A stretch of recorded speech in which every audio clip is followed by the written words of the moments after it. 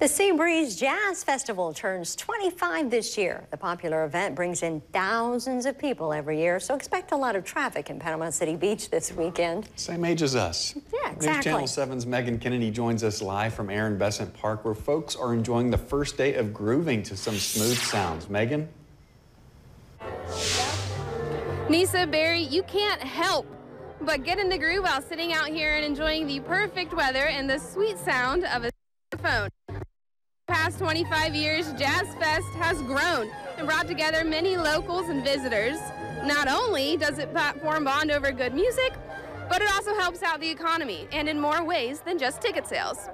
It really helps with airport people flying in, restaurants, people have to eat, staying at hotels and Airbnbs and other accommodations. It's just many ways that people are bringing more money into our economy.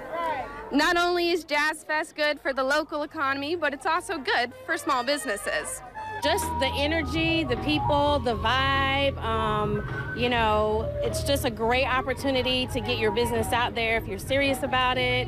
And, you know, you're just providing a great service. And I feel like I'm providing a unique experience in a boutique to the people that participate in the Jazz Festival here.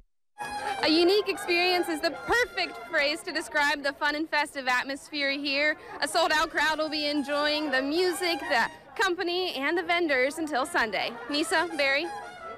All right, thank you, Megan. As she said, Panama City Beach, Visit Panama City Beach officials tell us this event brings in 32,000 people and around $40 million from this event. And it's sold out. That's amazing. It's great. That's really great.